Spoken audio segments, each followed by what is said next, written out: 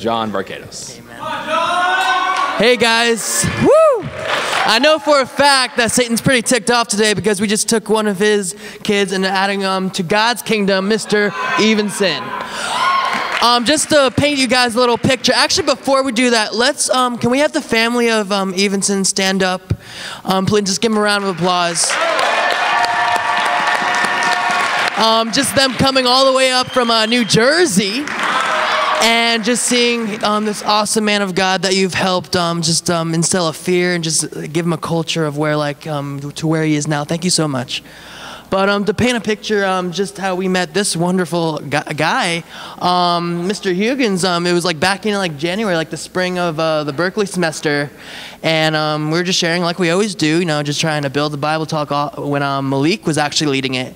Met this awesome guy, met a couple of times, and then we went back home for New Jersey over the summer, just texting him back and forth, just seeing how he's doing, and then fall time comes around, had him come over, play some video games, we studied the Bible, and here we are today. So something that I think of when I just studying with E, it's pretty simple, but in Acts 2, it's when E heard this, he was cut to the heart and said to the disciples and the apostles, brothers, what shall we do? And then in this context, Peter replied, repent and be baptized, every one of you, in the name of Jesus Christ for the forgiveness of your sins, and you'll receive the gift of the Holy Spirit.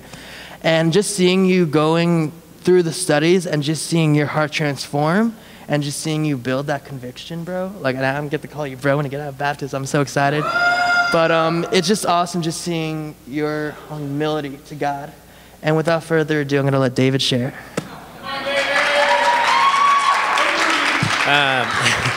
No, I'm just super grateful because, he comes from a situation sort of when I was 19. Same exact situation, and I had to really face some decisions to go by faith rather than my own emotions. And here in Hebrews chapter 10, it says in verse 35, it says, so do not throw away your confidence, for it will be richly rewarded. You need to persevere so that when you have done the will of God, you will receive what has been promised. For in just a little while, he who is coming will come and will not delay. But my righteous one will live by faith. And I take no pleasure in the one who shrinks back. But we do not belong to those who shrink back and are destroyed, but to those who have faith and are saved.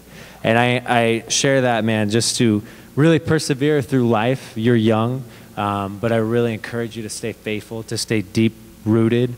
Do not go by your emotions or anything else, but to really go by the Word of God. But I love you a lot, and I'm super grateful to be able to build even in the AMS and stuff. So looking forward to what God is going to do.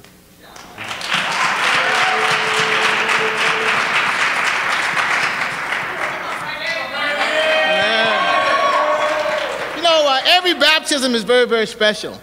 And just being able to study the Bible with you has just been so grateful. And just to kind of give you guys a picture, his heart was just to make sure that his parents got here. His mom and his family got here. And we talked about 11:30 last night, this kind of conviction that he has. And he says, I'm driving down. And then just to call you this morning about 4 o'clock and just for you to say, I'm almost there. And I was just praying. I was like, God, just help him to get down there safely and come back to Boston so he can get baptized today. But, I think there's a scripture in the Bible that talks about a great man of the Bible named Jehu. I hope this doesn't describe your driving, but it says, the driving is that of Jehu. He drives like a madman. But the scripture I really want to leave on your heart is that he says, the scripture talked about Jehu, and he says, come and see my zeal for the Lord. I really believe that that's what his heart, he really wanted to make sure that his family got here to see his baptism. And I think that's the kind of man that you are. You really wanted them to see your zeal for God. You could have made excuses, you could have not made it happen, but that just showed your convictions. And I just want to say I love you, man. I'm excited to see you. It's a privilege to be able to study with you and see your faith grow, and just to see your zeal for the Lord increase. So I'm excited for my brother here too, and this is one of my loudmouth brothers here. So we're going to let him say the questions here, share a little bit and say the questions. Come on.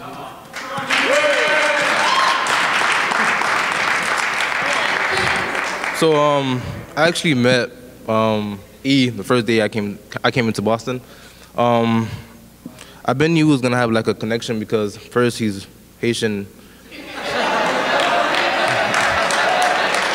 and second he's a musician. So I been knew that we was gonna build, and he's a great musician. He's a great guy.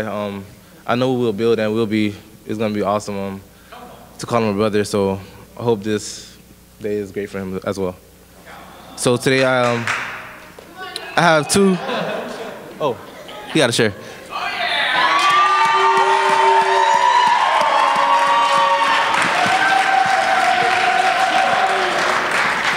Yeah, I'd just like to thank everybody. Like, Hugin's, like, it's not a coincidence that the first person I meet was in my peer group, and he's Haitian. And he's a drummer. And we're both Christian, and we both trying to strive for God. And then he get baptized in February, and then he just tries to get me into Bible talk. And then now I'm here. And it's just like, it's crazy how God works. And it's just like, I really appreciate these brothers behind me and my family who are here from Jersey. Like, it's crazy, man. Like, I just really praise God for what he's doing in my life. And I just pray that I just keep grinding. Just keep grinding. That's all.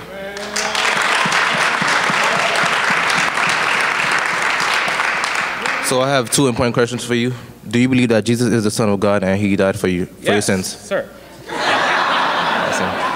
What is your good confession? Jesus is Lord. Because of your good confession,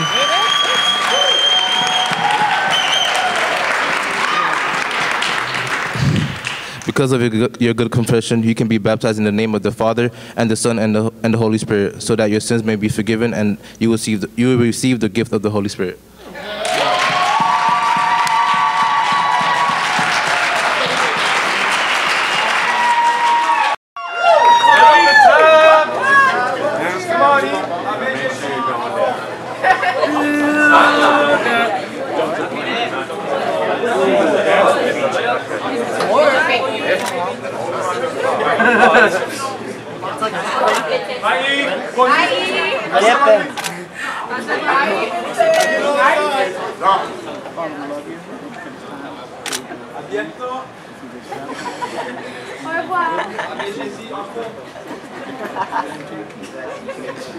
Amen.